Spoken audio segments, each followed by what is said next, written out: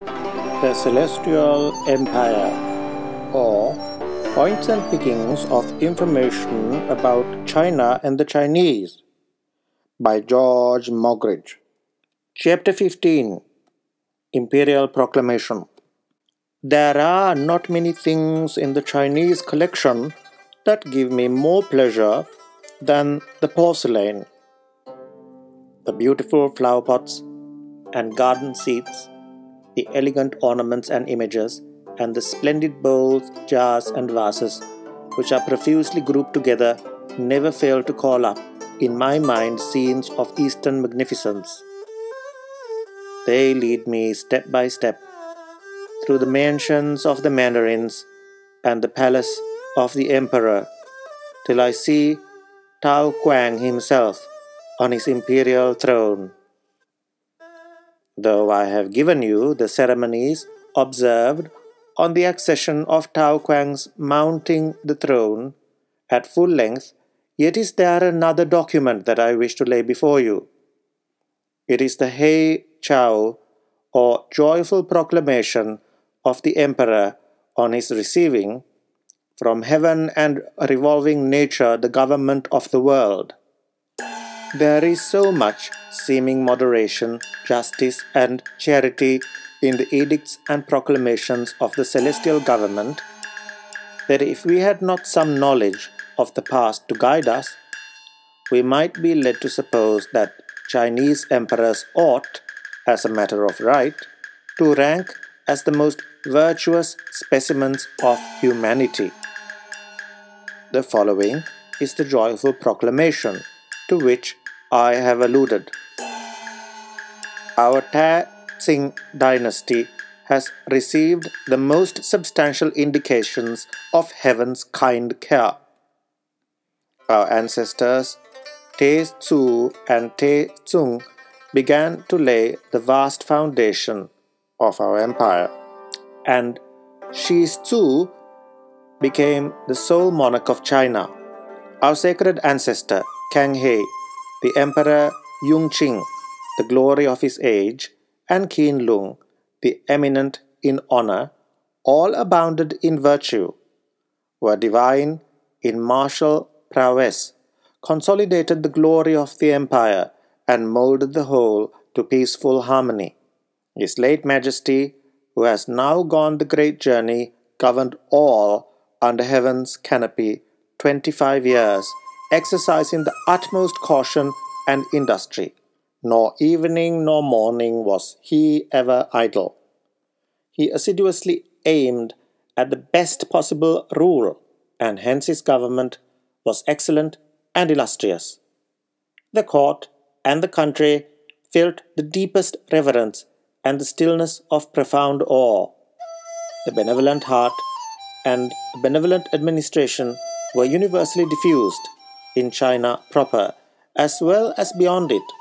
Order and tranquility prevailed, and the tens of thousands of common people were all happy. But in the midst of a hope that this glorious reign would be long protracted, and the help of heaven would be received many days unexpectedly on descending to bless by His Majesty's presence, Luan Yang, the dragon charioteer, the Holy Emperor, became a guest on high.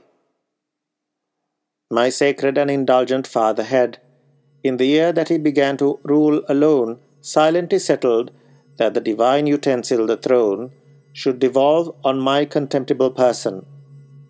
I, knowing the feebleness of my virtue, at first felt much afraid I should not be competent to the office.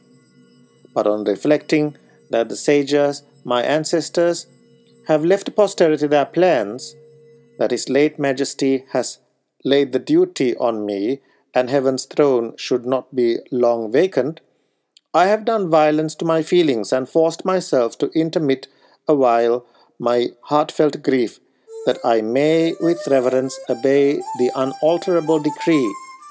And on the 27th of the 8th moon, I purposed devoutly to announce the event to heaven, to earth, to my ancestors, and to the gods of the land and of the grain, and shall then sit down on the imperial throne. Let the next year be the first of Tao Kuang, Reason's glory. I look upwards and hope to be able to continue former excellences. I lay my hand on my heart with feelings of respect and cautious awe. When a new monarch addresses himself to the empire, he ought to confer benefits on his kindred and extensively bestow gracious favors. Whatever is proper to be done on this occasion is stated below. First, on all persons at court, and those also who are at a distance from it, having the title of Wang, king, and downwards, and those of or above the rank of a Kung, duke, let gracious gifts be conferred. Second, on all the nobles below the rank of Kung, down to that of Ki, let gracious gifts be conferred. Third, whether at court or abroad in the provinces, Manchow and Chinese officers, great and small, civil and military, shall all be promoted one step.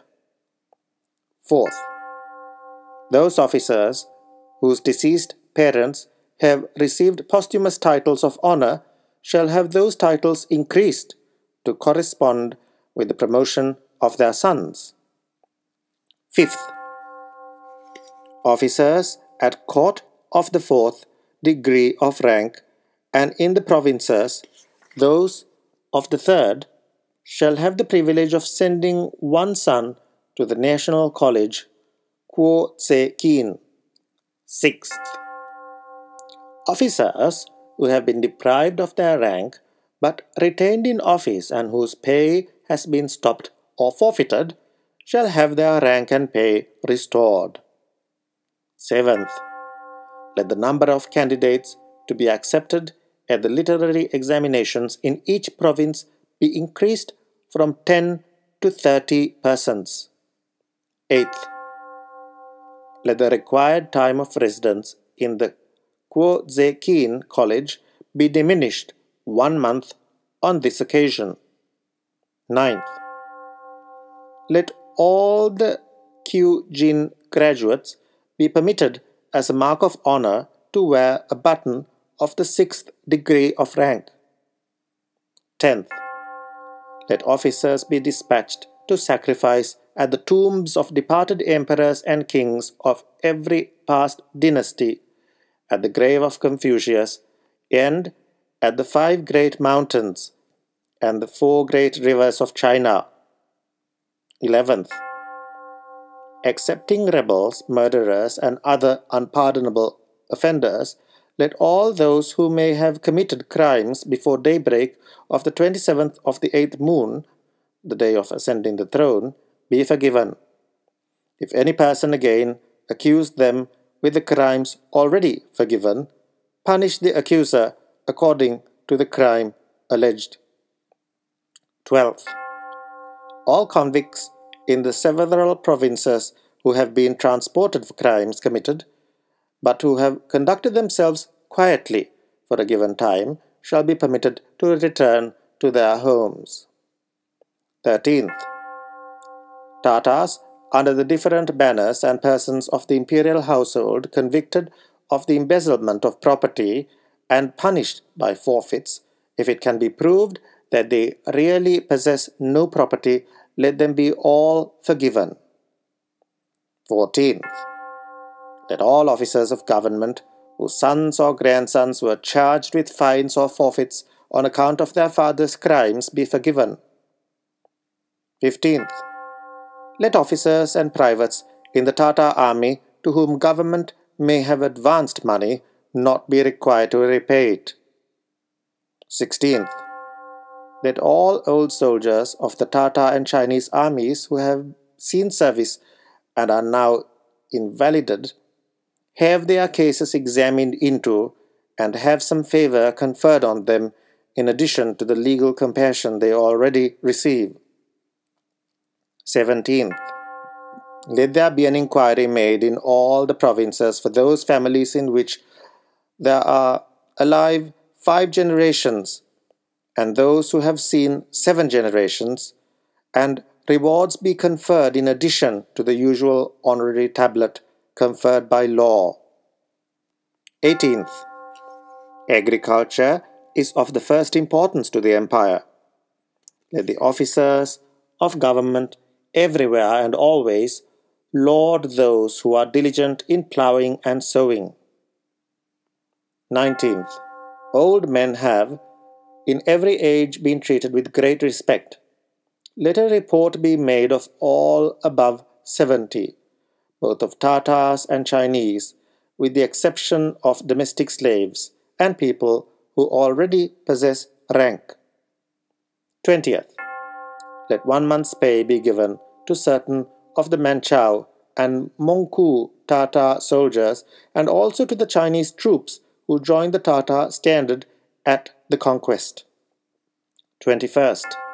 Let men who belonged to the Tatar army and who are now above 70 years of age have a man allowed to attend upon them and excuse them from all service. To those above 80 give a piece of silk, a kati of cotton, a ship measure of rice, and 10 katis of flesh meat, and to those above 90 double these largesses. 22nd. Let all overseers of asylums for widows and orphans and sick people be always attentive and prevent anyone being destitute. Lo, now, on succeeding to the throne, I shall exercise myself to give repose to the millions of my people. Assist me to sustain the burden laid on my shoulders. With veneration, I receive charge of heaven's great concerns. Ye kings and statesmen, great and small, civil and military, every one be faithful and devoted and aid in supporting the vast affair, that our family dominion may be preserved hundreds and tenths of thousands of years in never-ending tranquility and glory. Promulgate this to all under heaven. Cause everyone to hear it. When we read of such a monarch as Kia King, exercising the utmost caution, never being idle, assiduously aiming at the best possible rule, diffusing around him the influence of a benevolent heart and a benevolent administration, exciting the deepest reverence, and rendering his people happy, we can hardly help exclaiming, "What a divinity doth hedge a king!" Truly, China is a strange country, and the Chinese are a strange people, but never can I look over the map of the Celestial Empire without emotions of pleasure. It takes me back to days that are past, to sunshiny seasons and flowery scenes of enjoyment. Inquire, when will thy arms again be folded across thy breast, while thou bendest low to receive me with respect? Chinquah, when shall I drink of the fragrant herb beneath thy garden pagoda, beside the flowing stream, and listen to thy recitals of far-off cities and mountains and rivers which I have not seen? Hangfra, shall we never again wander together through the tea plantations of Fokien? Ardent wert thou in thine harangues against opium, and excess in all its forms, and eloquent was thy tongue in praise of Bohia, Kongu, Souchong, and Peko, lauding temperance and the milder virtues. Though the mountain waves of ocean roll between us, we are not altogether divided. The past will rise to thy remembrance as it does to mine, and our hearts will yet beat in friendly unison. By thy countrymen I am styled a barbarian, and by mine thou art held in low estimation. Yet hast thou learned that a barbarian may have a heart, and I, that a disciple of Confucius, may possess kindly affections.